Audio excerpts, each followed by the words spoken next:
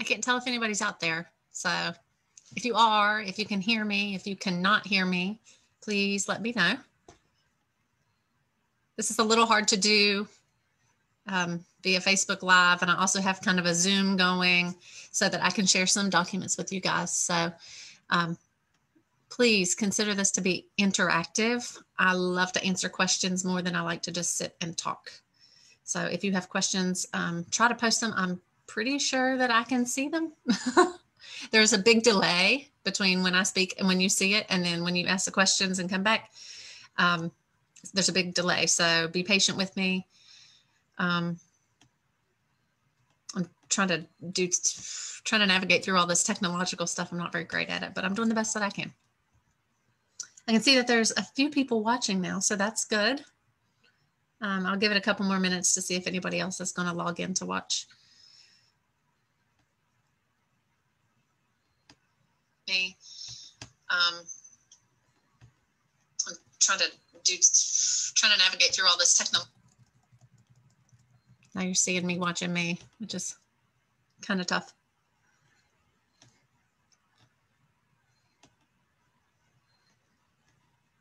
So I think that I'll be able to see your comments. I'm not entirely sure. I'm doing the best that I can. This is all not my specialty, not my forte. So.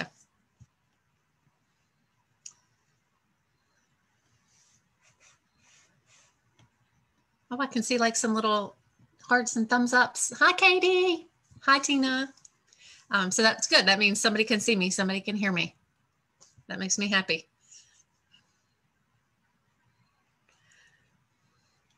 Okay, so it is just now hitting 6:30. So I'll kind of start slowly so that we can see if anybody else is going to log in to watch this. And so I will get started because I do have a lot to talk about. I like to talk, but I do want to make this interactive. So if you have any questions, please just throw them into the chat. Any comments that you want to add, please absolutely throw stuff into the chat because it makes it so much easier to do this when there is interaction. My name is Melody Bailey, and I'm here today to talk to you about who gets Grandma's yellow pie plate. I'm actually going to try to share, the presentation that I'm doing via Zoom so that you don't have to look at my face. Let's see if I can figure out how to share my screen. You'd think that I would know how to do this, but I'm learning. We're all learning all the time, aren't we? Share screen. Oh, I did learn how to do it. Look at that. Okay, so hopefully you can see my screen right now. Who gets Grandma's yellow pie plate? So that's what we're going to be talking about today. So my name is Melody Bailey, and I am the owner of Caring Transitions of Kanawha Valley. And we are a business that's located here in Charleston, but we work all through the Kanawha Valley. And a lot of the services that we offer involve relocation services, primarily aimed towards seniors, because seniors are often the ones that need help with relocation. They can't necessarily pack boxes or coordinate moves the way that people can when they're younger. We also do home cleanouts, liquidations. So sometimes that means donation, sometimes that means dumpsters, sometimes that means having estate sales or online auctions. But a lot of times we deal with clients after a loved one has passed away. We go into their home and they have a lot of belongings that are left in the home. And so I feel like I'm kind of in a good place that I can talk to you about this, personal property inheritance issues. I do want to kind of give you a sneak preview that on Thursday of this week, Brent Van Dyson, who is an estate lawyer, will be doing a presentation here with West Virginia It Takes a Village on Putnam County Library's Facebook, just like I'm doing right now. Brent Van Dyson will be doing a presentation that's estate planning. So his estate planning will talk a lot more about the financial side of things, accounts, life insurance, wills, that sort of stuff, the legal side of things. The thing that I'm going to talk about today is much more personal side, and it's a little bit more, as we say, touchy-feely. This is not the legal stuff, but this is, the stuff that gets to you emotionally. It can be a little difficult emotionally, and it's not a topic that people think about. This is not something that people tend to put in their wills. So I thought that we would kind of talk about it today. I definitely want to hear any feedback that you have on it, but I'm going to go ahead and get started. if I can figure out how to get started. So first question that I'll ask, what will happen to my belongings after I die? And this is not necessarily something that's fun for people to talk about, but it does happen, and it happens to everybody. When you pass away, you have belongings, and something is going to have to happen with those belongings. Just as a kind of a basic rundown, here in the state of West Virginia, if you pass away and you don't have a valid will, then in most cases, your spouse will receive your entire estate. That's not true in every single case, but in most cases, that is what will happen.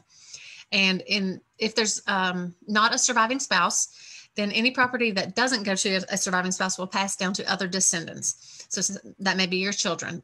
It could also pass to parents, your siblings, your grandparents, some other relative.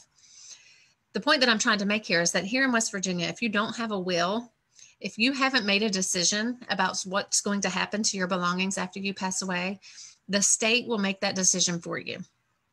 A lot of times, even if you do have a valid will, a lot of wills are written really unclearly as to the specific belongings that you have in your home. So it really leaves the intentions that you have open to the interpretation of the person executing the will. I recently have worked with a client that the will just said, divide my belongings among my inheritance, and it listed the inheritance. Divide my belongings evenly. That's not very clear. It really didn't give any specificity as to, does everyone get the same amount of belongings? Everyone get the same number of belongings? Everything that we own has some sort of monetary value. So do we divide everything equally according to its monetary value? It leaves a lot of questions open to the executor of the estate to make. And so we kind of want to talk today about how to make those decisions before you pass away, because if you don't, then someone else is going to, whether that's the executor of your will, or if you don't have a will, then the state is going to make those decisions. So we want to talk about why we want to make a plan. A lot of times we want to talk about this because we're going to make a will, because we're going to write a will. And it's nice to think about the things that you own and kind of go through them logically so that you'll know what to include in that will. There's also a very strong argument that if you make a plan now, it's going to be very, very helpful to maintaining your family harmony. So that could be now or later. We all hear so many horror stories about families that after someone has passed away, the family fights and argues about their belongings. That's not what I want to see happen to you. If you make a decision, then your family will understand your wishes. They will know your intentions, and there's a lot less arguing that can be done. I'm not saying that everyone will always be happy with your decisions, but it will help people understand why you did what you did and the decisions made so they don't have to fight about it. Another thing to think about is just your own peace of mind. If you worry what's going to happen to my stuff after I'm gone, or if you worry somebody's going to have to take care of this and you don't want to bear that, to put that burden on somebody, then you can have a lot of peace of mind by just thinking about what you're going to do and how you're going to do it.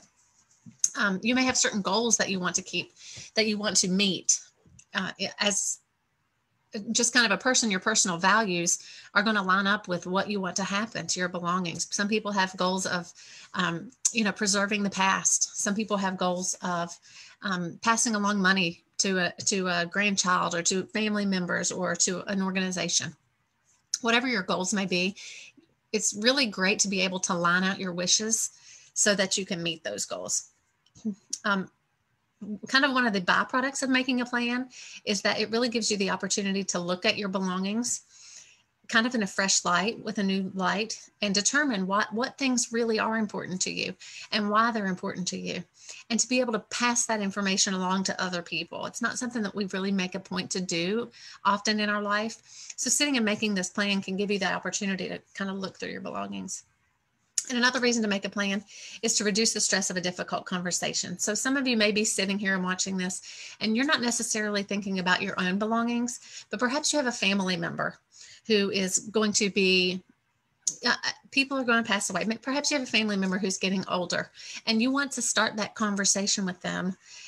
Hopefully by the time we reach the end of this presentation, you'll have some understanding of ways to bring up that conversation, what to bring up in conversation, and how to talk about this so that you can make this conversation easier. It's so much easier to have this conversation before a crisis happens.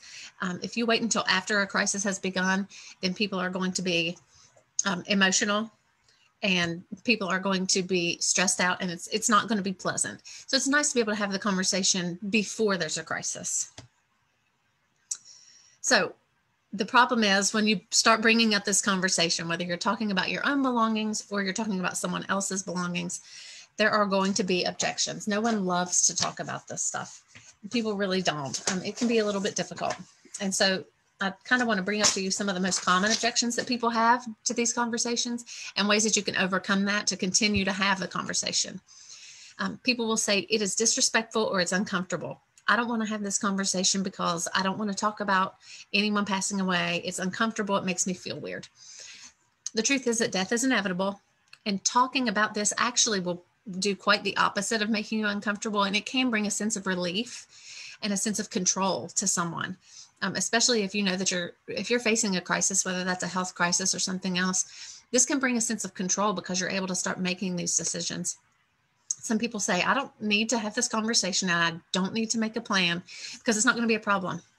My family's all going to get along. Everybody's going to know exactly what to do. Well, if that's the case, then why wait? You might as well go ahead and get that plan taken care of, get it all written down in writing, start expressing it and sharing your plan with people. If it's not going to be a problem, you might as well get that taken care of. Some people are exactly on the other side of the coin. And they say, no, I cannot have this conversation because my family will never agree with this. The truth is, this is your decision to make. These are your belongings. So your family doesn't have to like what you say, but this is your decision. Talking about it now gives everybody a better understanding. It gives people the opportunity to ask questions and come to an understanding. This actually leads to a lot fewer misunderstandings, and people are much more likely to be in agreement if you make these decisions ahead of time. Some people will say, I don't have anything of value, so why would I bother having this conversation? There's nothing that I own that anybody's going to care about. The truth is that some people don't have a lot of things monetarily. Maybe you have a lot of things though that are sentimentally important or emotionally important, or maybe you just have some interesting belongings that somebody's going to want to have. It doesn't have to necessarily be things that are expensive just to have this conversation. Everybody has something. Common objection is that nobody's going to listen anyway. And the truth is they're not going to listen to you if you don't bring it up. The only way that you can get somebody to listen to your plan and to understand what your wishes are is to start expressing that. That doesn't mean that they're necessarily going to be okay with it. And it really doesn't mean that they will listen. But certainly if you never open your mouth and talk about it, no one's ever going to know. And one of the biggest objections, and I think all of us probably could make this objection to some extent, I'm already dealing with too much. Why in the world would I add to my plate having a conversation that's so difficult like this, that's talking about what am I going to do with my belongings after I die? This is too much. I cannot take it on. And the truth is, we all feel that way all the time. We do have a lot on our plate, but there will never be an ideal time. I promise you, nobody ever has stopped and said, you know what? I'm bored and I have a lot of time on my hands and I absolutely want to sit down and talk to somebody about my belongings and what we're going to do with them after I pass away. Or, you know what? I want to go and have this conversation with my family members to talk about their belongings. There's never a great time, and this is not something you're going to want to do, but this is part of a larger scheme. This is one step that really is important, and people fail to mention it. People fail to plan for it, and it can cause a lot of stress and a lot of family heartache after the fact if you haven't dealt with it. So it's probably best to just go ahead and start making the decisions now. I do want to mention some tips on talking about these sensitive issues.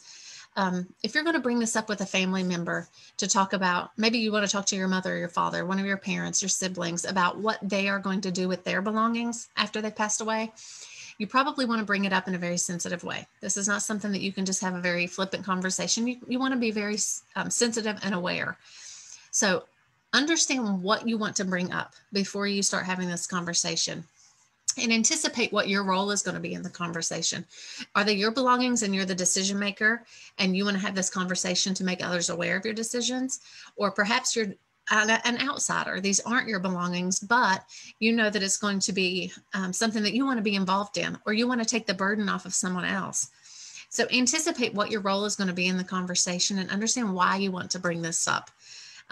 Think about some of the concerns that we talked about on the previous slide and go ahead and rehearse. Maybe you have a certain way that you want to bring this up. If you have a certain kind of stream of words that you want to use, there is no shame in sitting in front of the mirror and practicing what you're going to say to that person.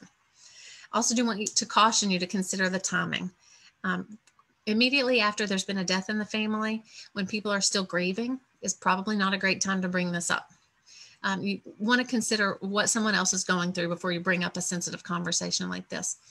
And one of the keys to communication, especially about sensitive topics, not just this, but lots of sensitive topics, is to use I statements. Don't try to put words in someone else's mouth, but consider speaking about yourself, because you know your own thoughts and your own feelings. So share, I feel this way, I want to do this. Don't necessarily put yourself in someone else's shoes and tell them how they should feel or what they should do. I do want to talk a little bit real quick. So if you're watching this seminar, and I have some handouts, so I'm going to kind of show them to you here on the screen. If you want copies of these emailed to you, then just in the comments, just let me know. If you leave a little note that says, I would like to have copies of the handouts, I will gladly send them to you. You can also email me. My email address is mjbailey@caringtransitions.com, and I can send those out to you. I won't be able to send them while I'm doing this. It's a little too much multitasking for me, but I'll be happy to send them after the presentation's over, so you can kind of follow along. And they really act as worksheets, something that you can work through to kind of keep your thoughts straight and work through this through these issues. So I want to tell you a little bit about this first step that we're going to take. The first step that we always talk about when we're talking about what we want to do with our belongings.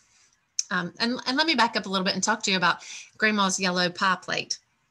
So the reason that we call this session Grandma's yellow pie plate is because family members sometimes have special belongings that last in their family.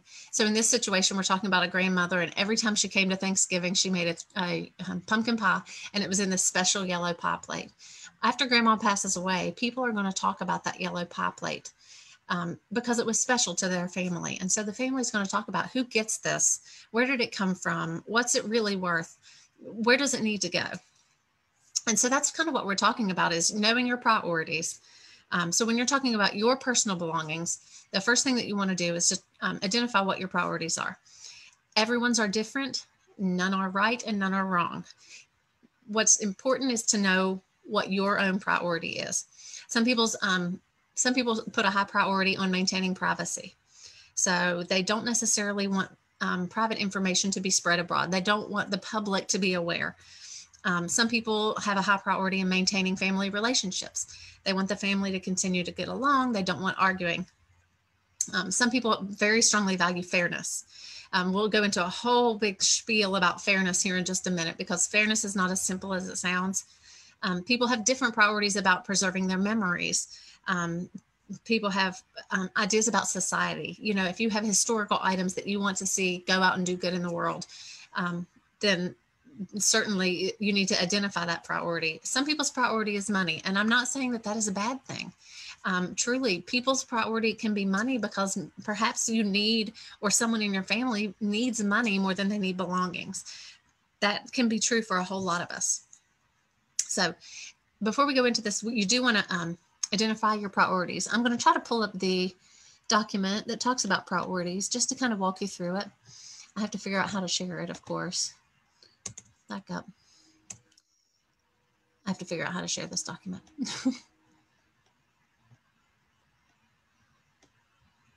Well, a new share. You guys are kind of learning along with me.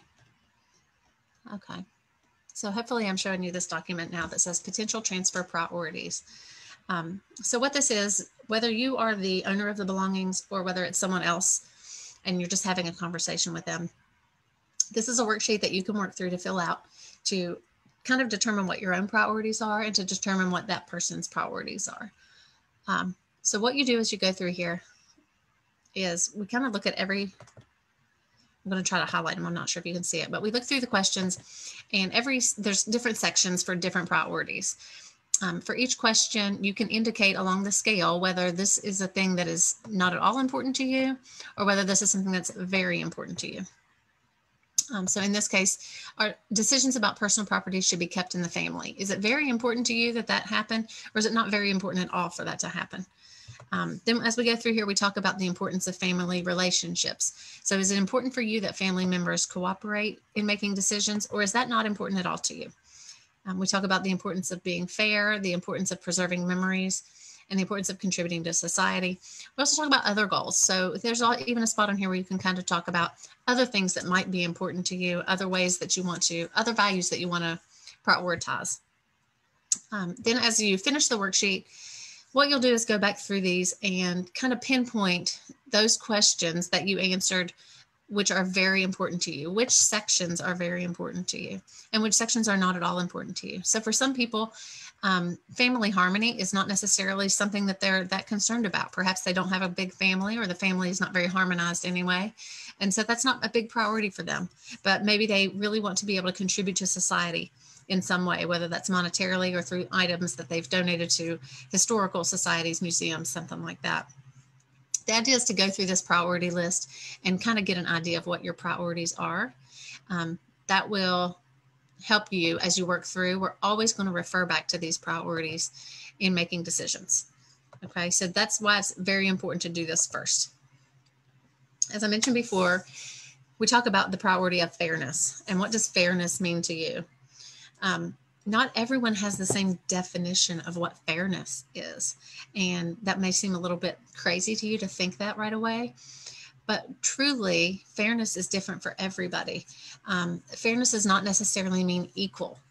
And a lot of the conversations that have been had across the country, recently, and we talk about equality, but sometimes equality is not necessarily what we're looking for. Sometimes the process needs to be fair and not necessarily the outcome.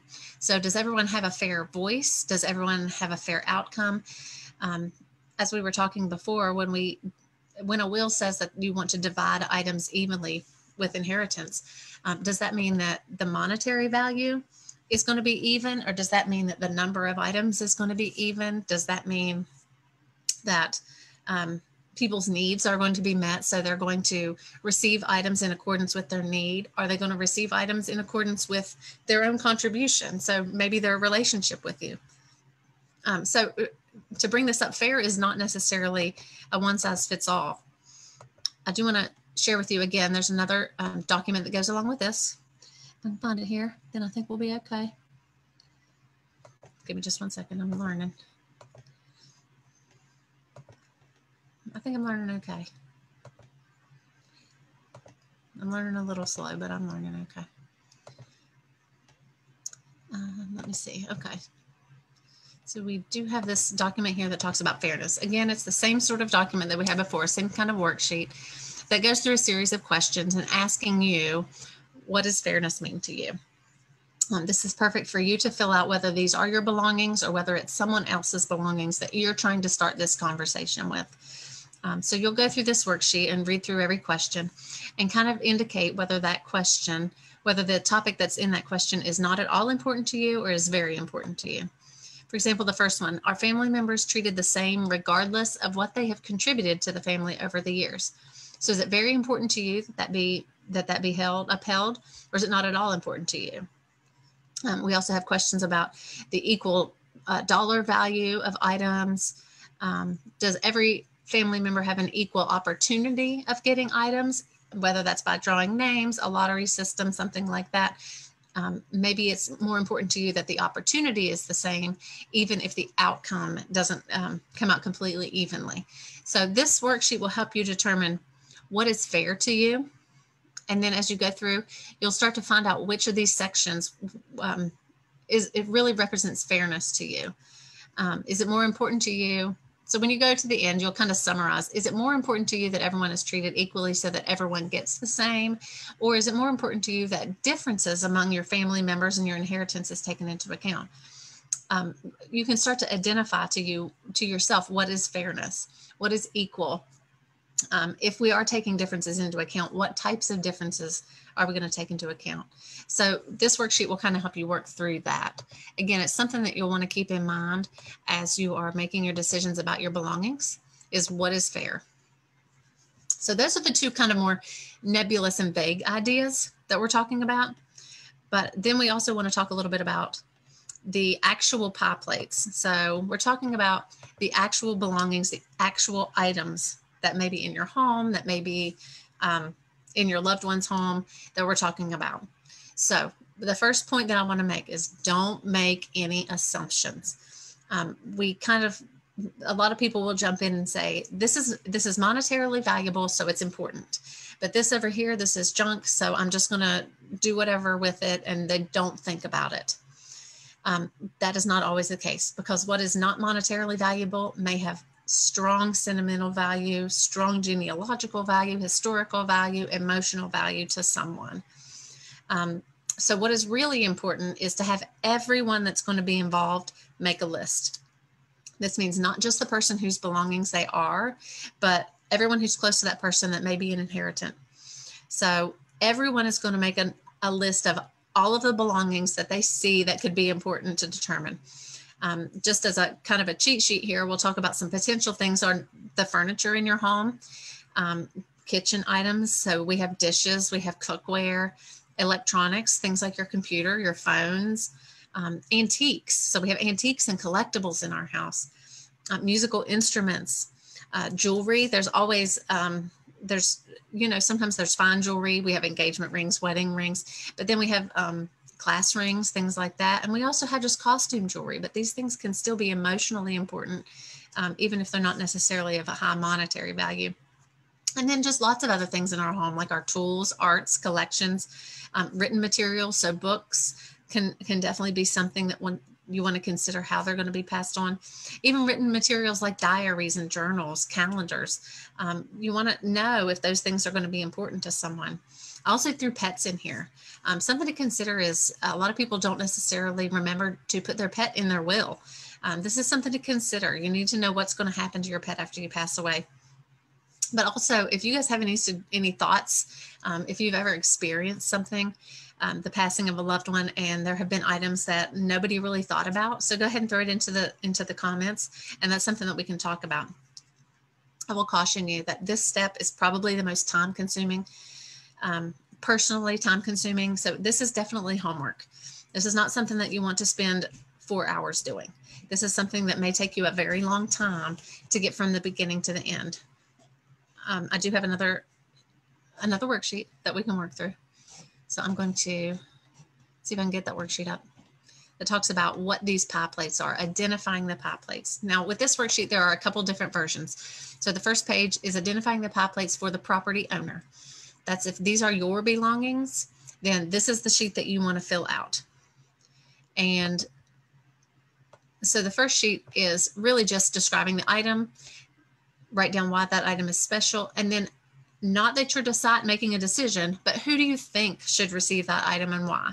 This is just to get you brainstorming. It's not necessarily making that decision. It's not putting it in writing to say this is what's going to happen, but it's just starting to get a brainstorm and an idea. The second page gives you the opportunity to take the belongings that you've listed on the first page and give a lot of information about them.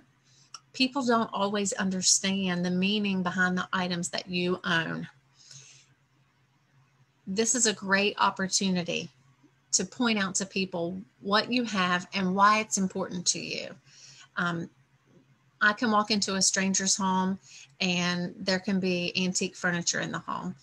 I don't know whether that antique furniture was bought from a store or whether that antique furniture was passed down through the past 6 generations. Sadly, sometimes the family members don't know. There's not somebody there that can really explain to us the history behind these items, where it came from, how old it is. It's kind of sentimental value to that thing. So this is a really good opportunity to take the list that you've made up here and kind of explain some of the details. If you have someone that you think it should belong to after you pass away, this is a good time to write that down and explain why.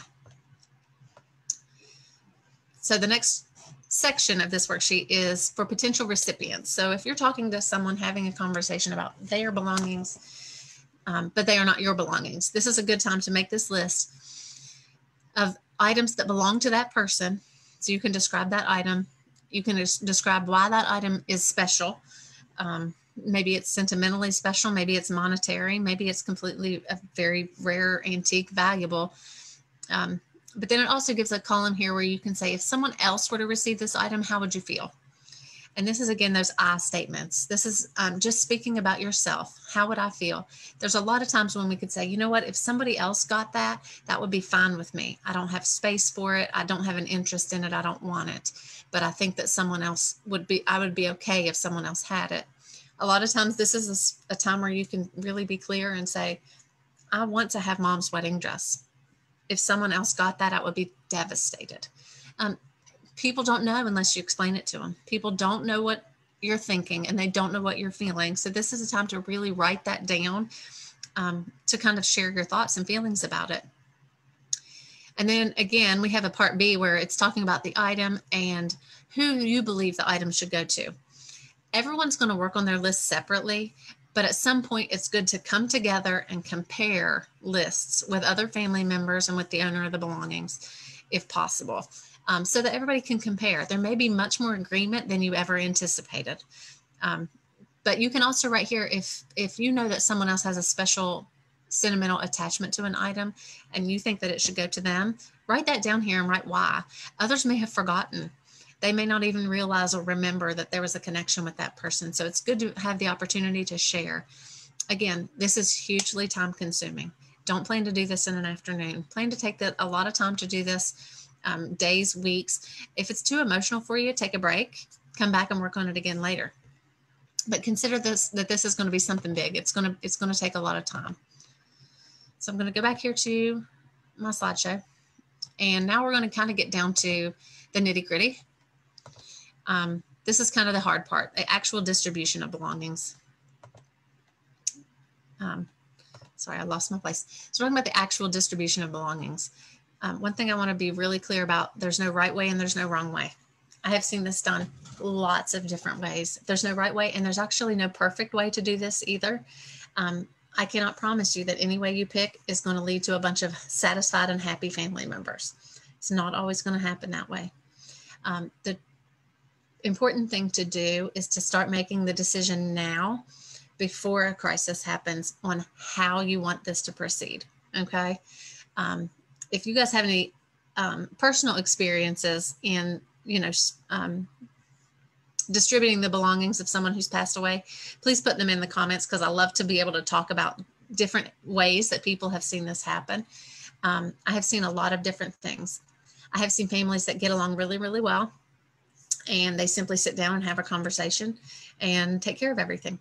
And there's no disagreements, there's no fussing, and it's over. I have seen other families where someone's passed away and no one wants any of the belongings, and everything is liquidated in the home and the money is divided, and then it's over. Then I have also seen families that, I won't argue is not necessarily a good word, but families that don't agree on what belongings should go where, what should happen to the different belongings. Those are harder situations. Okay, there's not going to be a perfect way. But like I mentioned before, if you don't make these decisions now, then someone will make the decisions after you've passed away. It's so much easier to make the decision now and have things go the way you want them to, and have everyone understand why and what you're doing, than to have the state make the decision for you, or put your executor of your estate in a position where they have to figure out what they think your intentions would have been and then defend that. One of the very first things that you want to do with this distribution step is to decide who needs to be involved. Perhaps you want to make the decision completely and entirely on your own. You absolutely can do that. These are your belongings, and you can make the decision about who gets what completely by yourself. There's nothing that says you can't. A lot of times we may have a spouse, however, and we want to have that spouse involved in making that decision. Sometimes you may want to have extended family members part of the decision. You may want to have a conversation around the table and have everyone's input. But it's up to you to decide who gets to be involved in that conversation. There are some people who want to involve a completely neutral third party. I see nothing wrong with that, and there can be a lot of benefits to that. Someone who is not emotionally involved in your situation can help you see things clearly. They can help kind of keep things because they aren't emotionally attached. They can keep things a little bit smoother and keep things from becoming so emotional, so that progress can be made. So once you've decided who gets to be involved in this, then you get to decide on a method. And I hate to say that this is the fun part, but this is the part where things get very, very different.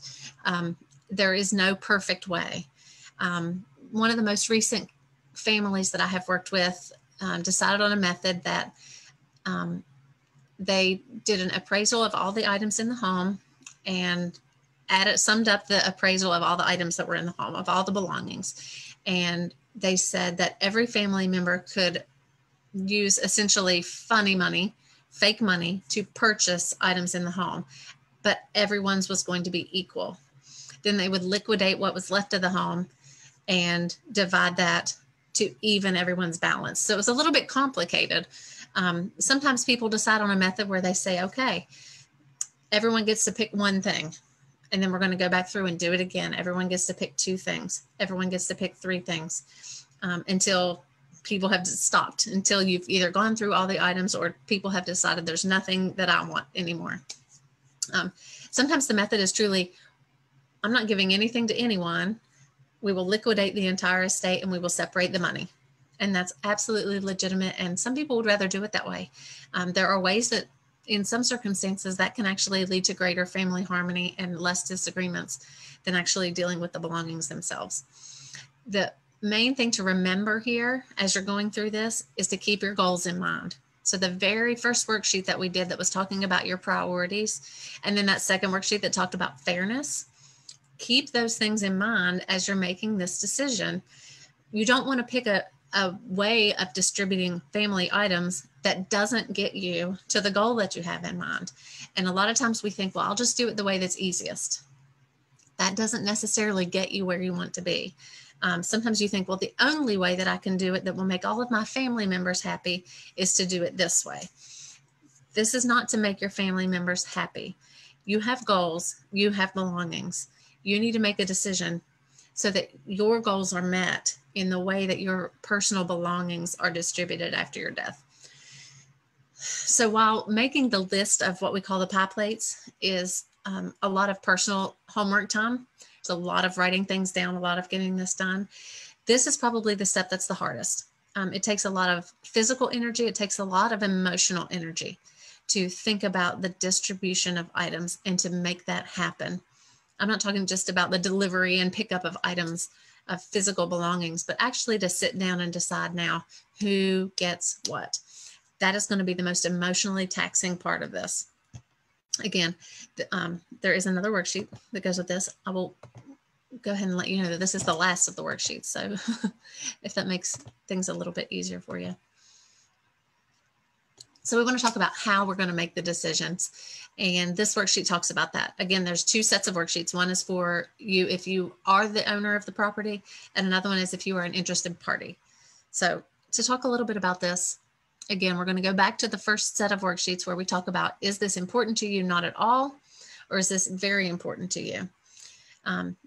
Think about when you want to make these family decisions. For some people, they would rather make the decision now about who gets what. I want to be able to have a say in who gets what of my belongings. Some people are completely on the other side of the spectrum and say, I can't handle that kind of pressure. I don't want to make that decision on my own. So I would rather wait until after I've passed away or after I'm incapacitated in some way and have someone else make that decision for me. Either of those is a completely valid option. Consider the position that you're putting someone in to make that decision for you, but absolutely it's a valid option to say, I can't make this decision on my own. Do you actually want to distribute items before your death, or do you want to wait until after you've passed away to distribute the items? Do I want to let someone, a personal representative or a third party, make a decision? Do I want family members to have a say in what they get, or do I want to make the decision or have someone else make that decision? So there's a lot of things here that may or may not be important to you. You can also, we assess a little bit the importance of who is involved in the decision. So people to think about are not just your spouse and your children, but also think about your children's spouses. Would you like them to be included in the decision making, and would they be included in a similar capacity as your children? What about grandchildren? And then things get a little bit more complicated because you have to also think about other types of family members. Do we have stepchildren? Do we have half siblings? Do we have cousins and grandparents and extended family members? Do we have close friends of the family that we would like to have be part of this decision-making process. Maybe you have a housekeeper, maybe you have a close friend, maybe you have an ex-spouse. Is it important to you that all of these people be involved? Who is it important to you to have involved? And is it important to you that everyone be present in the same place when they make these decisions? There's a lot to think about here. And I know it's a little overwhelming for me to just talk about all these different things that don't have to be considered, but can be considered when you're making these decisions. But as you go through this worksheet, you'll start to pick up on what's important to you, how you want the process to go, and you can start to brainstorm different ideas. So if you're not the property owner, the second set of questions is for you. It's very similar, but this is really just something for you to share with that person, for you to work through this and express your feelings without putting words in their mouth, but just to give them an idea, just to be able to start that conversation and start the ball rolling. So you can share that with them. I'm going to go back to my presentation here. I think I'm finally getting the hang of this.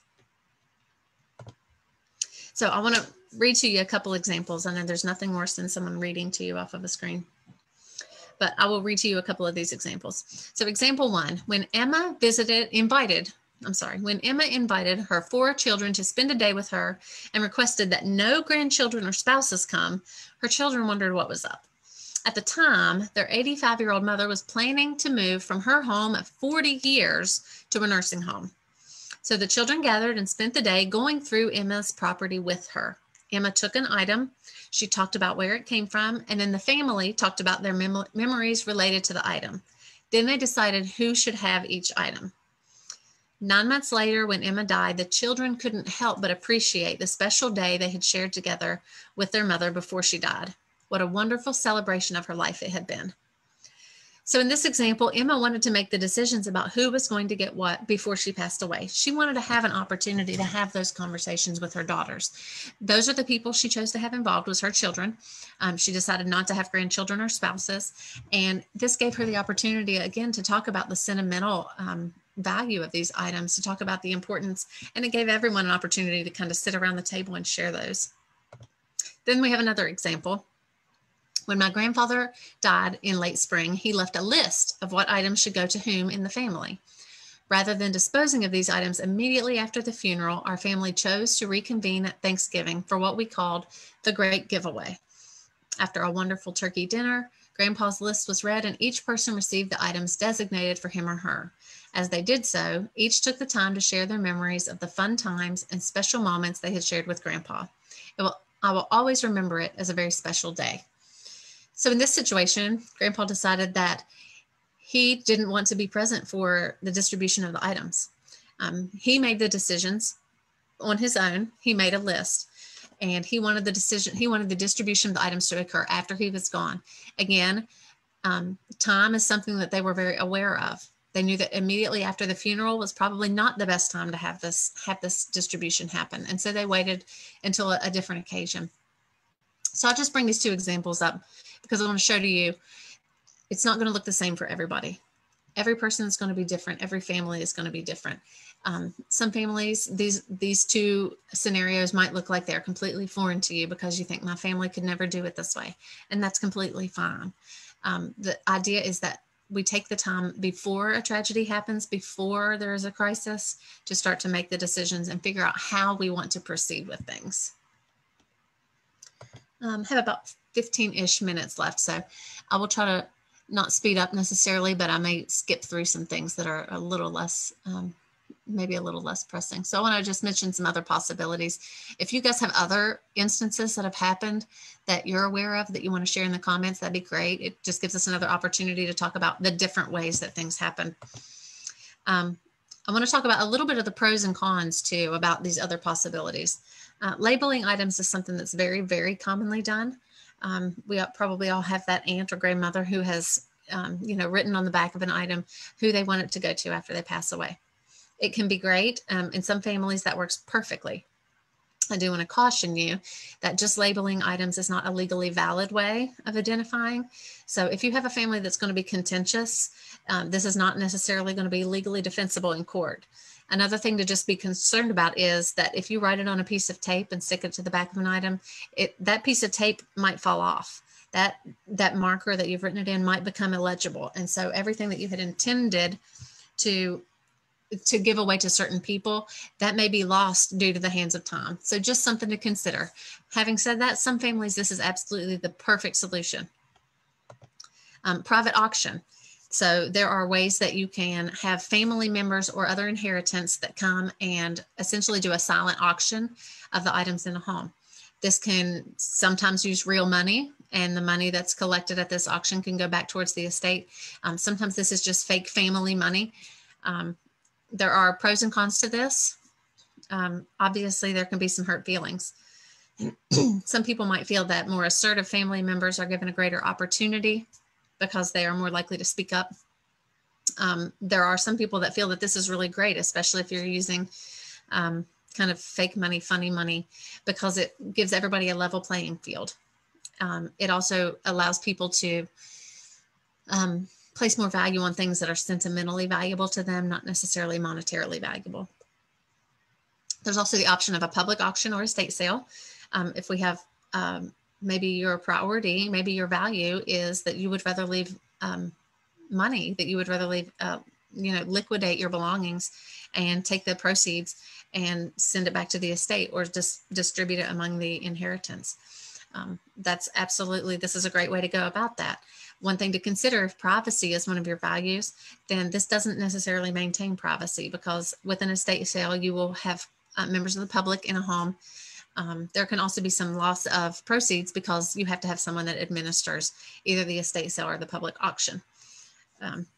Otherwise, if you try to administer in the state of West Virginia, you have to be an auctioneer to have a private auction.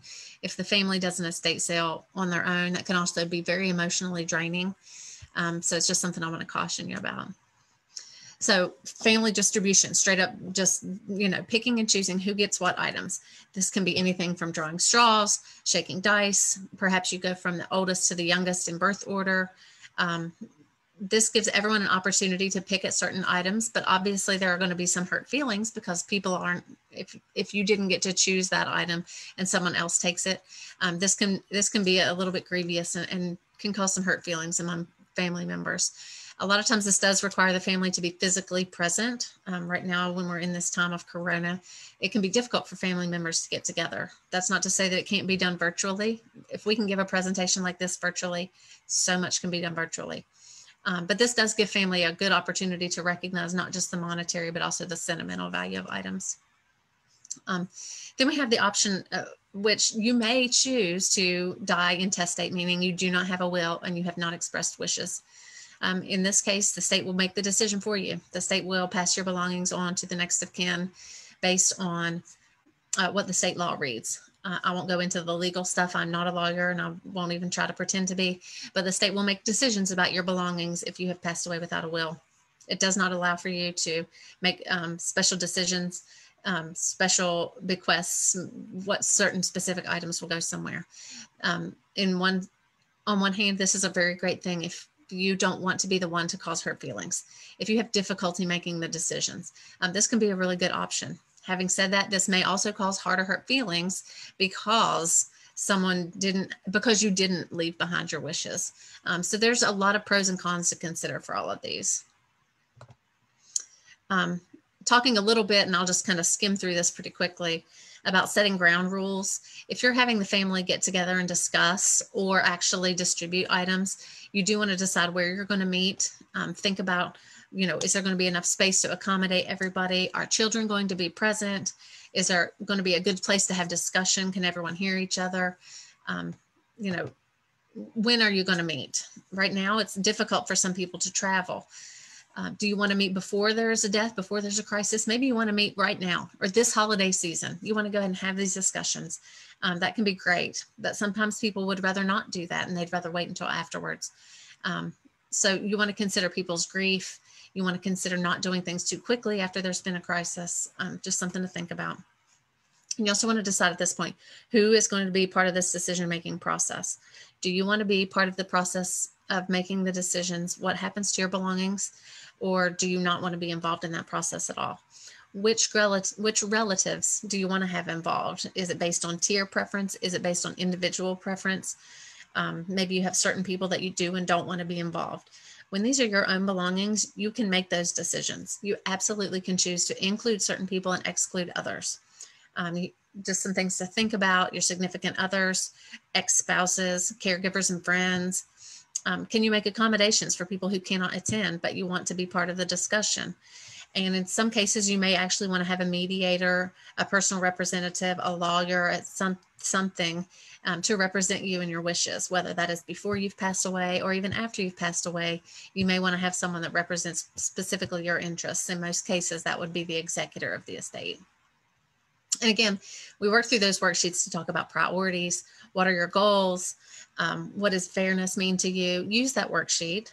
Don't go through the work of trying to figure that thing out and then not use it.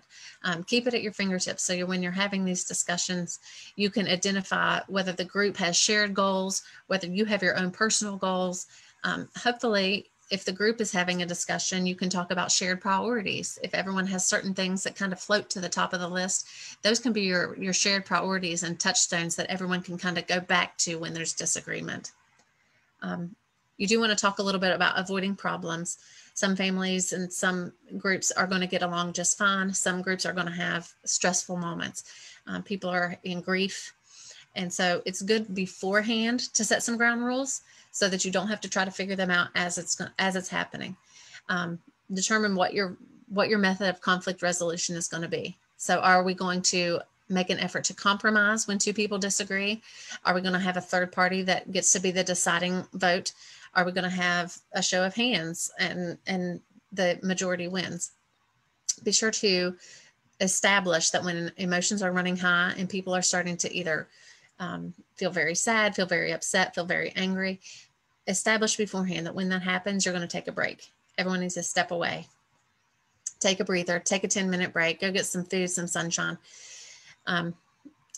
It may be worthwhile to have someone keep a record, whether this is one of the inheritance, someone in the family, or a third party. It may be helpful to go ahead and write these things down so that there's no disagreement later. You also can talk about whether you want to be able to renegotiate this at some point. Just because you sit and have this discussion doesn't mean that you can't have it again and again. I do want to say that if you're going to make these decisions, it's a great idea to go ahead and get them codified into a will.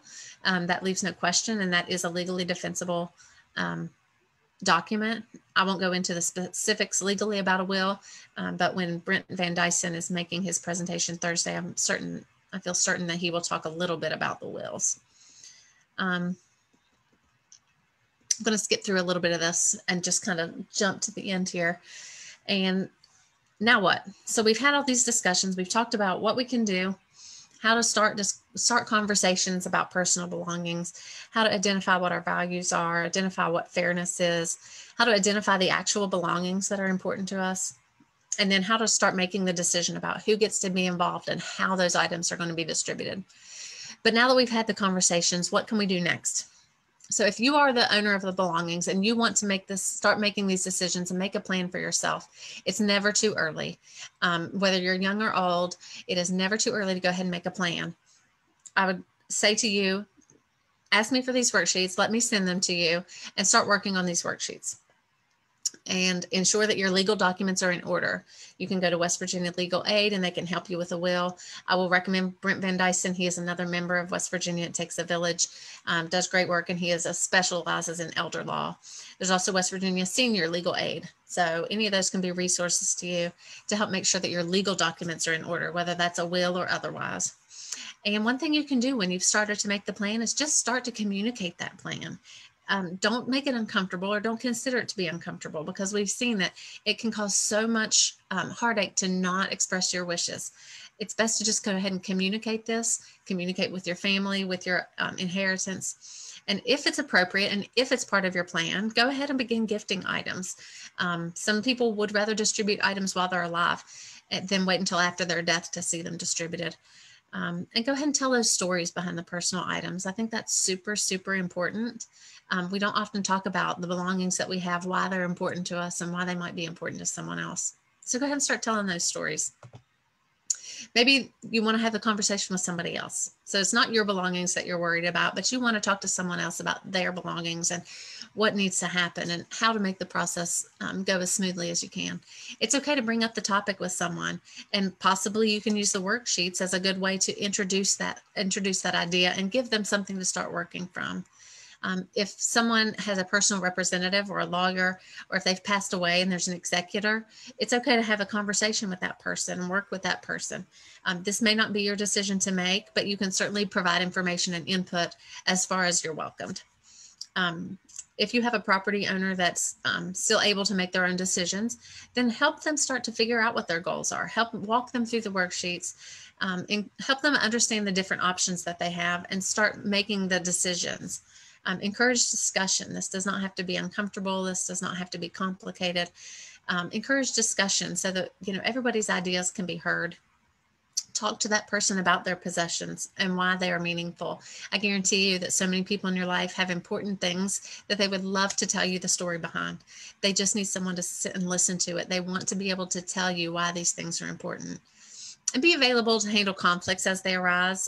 Whenever these conversations start, sometimes families can get a little bit weird and you don't necessarily see it coming. You don't expect it. So be available to have those conversations and be there to help manage that conflict. If you have another family member that has already started to make those decisions, then you can still help them make sure that their legal documents are in order. And you can encourage them to communicate those decisions. Just having a decision is one thing, but being able to communicate it, especially with the executor of the estate, with other family members, go ahead and encourage them to start communicating their plan and communicating the stories about the items that they own, the items that belong to them. And it's never too early, never too late to start making that decision yourself. Work through these worksheets, start making a plan of your own. I promise you, it makes it so much easier to take care of this before there's a crisis so that you can have these conversations. There's a lot of give and take and communication back and forth. It can make things so much easier to do it now than to wait after there's a crisis. So with that said, I have about 5 minutes left here. If anybody has any questions, then feel free and throw them into the chat box. I will hang on here for a couple of seconds and be happy to answer any questions that you have. I'm just flipping through the comments here because I can see them. I'm not great at technology, but I can see what's going on here. So that's a good thing. Hello, hello, hello. Oh, people said nice things to me, and I appreciate that. Mostly our goal with West Virginia, It Takes a Village, is there are a lot of professionals in this group, and we all have very different specialties, but we have information, and we know that it really does take a village to help one another. And so any information that we have, we want to be able to share with you. We want to be able to just share with our community and support our community. It's very, very important to us that we can do that. So I'm just here to provide you what little information I do have, answer any questions that I can answer, and be of service in any way that I can. It's really important to us just to be able to get that information out there. Seniors, especially these days, do not have the support system that they had a generation ago or 2 generations ago. And so as members of our community, we want to act. West Virginia, It Takes a Village. We want to act as that support system. We want to be able to support our senior community, everyone in our community. Those of us in It Takes a Village, we do specialize in work for seniors. And so we want to be able to share that information and get it out there as much as possible. It really means a lot to us and matters a lot to us. So if there's anything that I can ever be of assistance with, if you have any questions at any point, feel free to just get in touch with me here on Facebook. So you can find me. My name is Melody Bailey. You can also find Caring Transitions of Kanawha Valley. I'm the owner of that company and happy to answer any questions that you have. You can also contact the Putnam County Library, and they will get you in touch with me, with Tabitha Justice, who is the one who founded this organization. They can get you in touch with any of the speakers. We are happy to share whatever information that we have, even if it's not for you, if it's for someone that in your community, someone in your neighborhood, a loved one. We want to be able to share that information. So I do see a couple of people here have requested the worksheets, and I will absolutely send them to you. I think I know how to send them on Facebook. If I don't, then I will contact you and get your email address, and I'll send them that way. But I'm pretty sure that I know how to send them. So we'll see. With that being said, I know it's a couple minutes early, but I have been talking for an hour, so I feel like you guys will be okay with it if we end a little bit early. I think so. I really appreciate you guys getting on here, listening to me ramble on a little bit. I do like to talk about, I mostly like to talk about things that are important to me. And it's important to me to talk to people about how to have these conversations and how to make things work a little better, to take care of your family, to take care of your insanity, to take some of the hardship off yourself. So with that said, I really appreciate you guys. And I am going to sign off. Again, if you need to ever get in touch with me, my name is Melody Bailey. You can find me here on Facebook or Caring Transitions of Kanawha Valley. Or if you want to email me, it's mjbailey@caringtransitions.com. Thank you guys so much. And don't forget to come back Thursday. Brent Van Dyson will be doing a presentation on estate planning. So he'll be talking more about the legal side and the financial side of things. Less so much on the soft side, but more about the legalities of estate planning. It's a fantastic presentation. I really, really recommend that you come and invite your friends and family. He really has a great presentation. There's so much to learn from Brent. So with that said, I appreciate you guys, and I will see you soon. Thanks.